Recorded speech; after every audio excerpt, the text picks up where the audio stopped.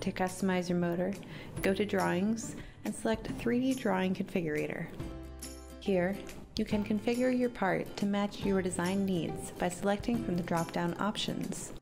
Meanwhile, the configurator generates an interactive 3D preview of the model, which you can move and zoom within the window.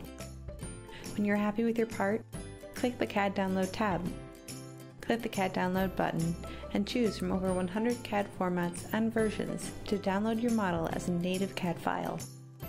You can also download an interactive product datasheet that simplifies file sharing and collaboration.